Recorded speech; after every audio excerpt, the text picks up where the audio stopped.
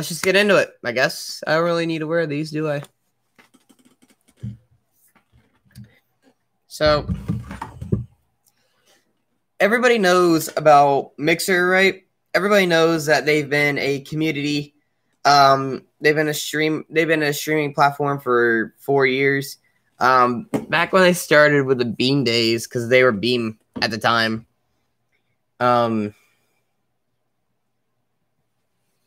I remember everybody was like always talking about how like they were like the biggest thing, right? Like back at that time.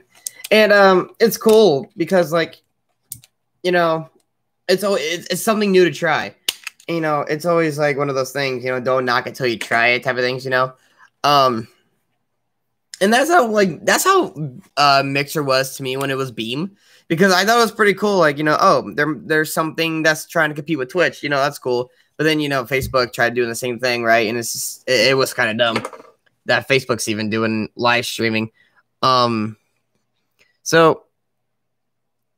my opinion with the whole Mixer shutting down thing, right? It sucks. It really does, because there's a lot of creators out there who stream for people's entertainment. And, you know, that can happen anywhere. But also with Mixer also drew, like, they brought in a lot of people as well at the time. And they still were too. And what sucks about Mixer though is the partners, from what I was told, the partners didn't even get they didn't even get told the news in advance. They were told as soon as everybody was told. And from what I was told by a streamer who's streaming on Twitch now because of Mixer shutting down, even the staff team of Mixer didn't even know they were shutting down. So that kind of gives off a weird vibe there. Yeah, you would have thought like the partners on Mixer would have gotten a notification or email or something 2 months in advance before the other creators who aren't partnered, right? But they didn't. You know, I'm not gonna like say Mixer was a bad site. Because I streamed on there quite a bit. I had almost 600 followers. I was like 40 away. I had like 560, so I was pretty close.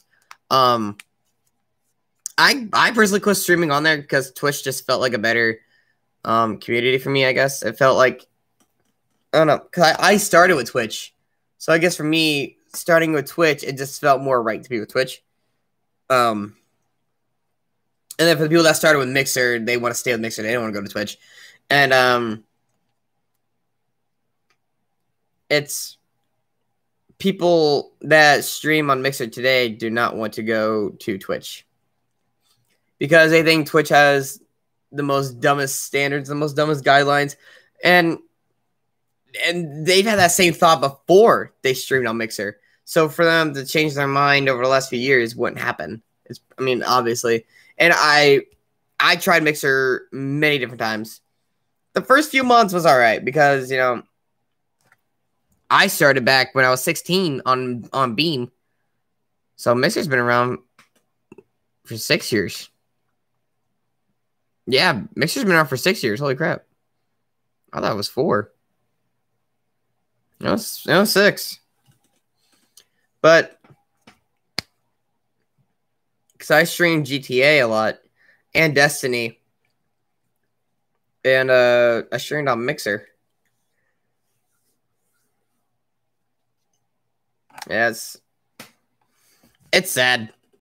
I don't feel bad for the site shutting down. I feel bad for the creators who who don't even have a choice to give up their partnership. You know, people want to say on Facebook, the Mixer community wants to tell you they're partnering with Facebook. So if you lose your partnership, so when you lose your partnership on Mixer, you'll get it on Facebook. But not many people want to go to Facebook. Facebook was never really meant to be a streaming site. It was more for just like posting and all that stuff, like just posting on social media like Twitter and all that stuff. That's what it was meant for. So I kind of saw Mixer going down that road. To be fair, but not many people did. So I'm glad I stayed with Twitch. I'm glad I didn't start. I'm glad I didn't stay with Mixer to get a big following and then lose it. You know what I mean? So I'm glad I stay with Twitch, even though I have a really small following and I don't get many people watching my streams. You know, just kind of got to do what you got to do at this point, you know. But like I said, it sucks for everyone else because they worked really hard to get that partnership. They spent many ways trying to make sure everyone was entertained and was happy with the content and everything, and then just to like basically say, well, guess what, dude, you just lost your partnership. That would definitely suck. But, and yeah, that's just my opinion on it. Like I said, everyone has their opinion. Some people are happy about it. Some people are upset about it. I'm upset, but for the creators. That's just me. Other than that, I really don't care that the site shuts down. It didn't affect me either way. So it don't really bother me in that aspect. But I do feel bad for the other creators that worked really hard to get their partnership that have to lose it. But what's cool, though, is the people that lost their partnership that went to Twitch, they instantly got their affiliate or partnership in like 2 to 3 days or 2 to 5. So that really worked out for them. So they can still do their full-time streaming on Twitch. They might have a smaller following, but they still are able to stream every single day and still make a profit out of that and still be happy doing with what they're doing, which is awesome. So, I mean, the smaller following does suck, yes, but in reality, they're still happy they can stream and still make a living out of it and still entertain people. That's awesome. That's why I'm happy about it. I don't really care that the Twitch. I don't really care that the Mixer site's closing down. I really don't. But I streamed on Mixer not too long ago, like 10 minutes ago, just saying, you know, follow me on Twitch because I'm not streaming on here anymore, especially when I can't.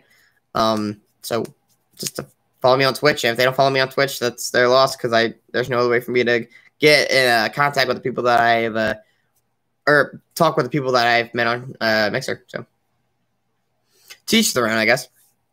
But yeah, so I might go live here on Twitch in a few minutes again. I don't know what I'll be streaming. I want to stream Mario Sunshine again because the game is fun. I haven't streamed that game in about 2 months, I think. So we'll see, I guess. But for now, I think that's it. So I think I went a whole entire stream without cursing. I think I've went a whole entire year. This is pretty, because it's gonna be a video at this point with no editing. So I went a whole video without cursing. Can it get recommended now? But yeah, if you guys want to follow me on Twitch, the link is in the description below. You guys can follow me on Twitch. I stream there all the time. So if you guys want to catch me on there, let's do it. Other than that, I hope you guys enjoyed this video or this live. And if you guys did, please hit that like button. And if you're new to my channel, please subscribe. And as always, I'll see you guys in my next video. Bye, guys.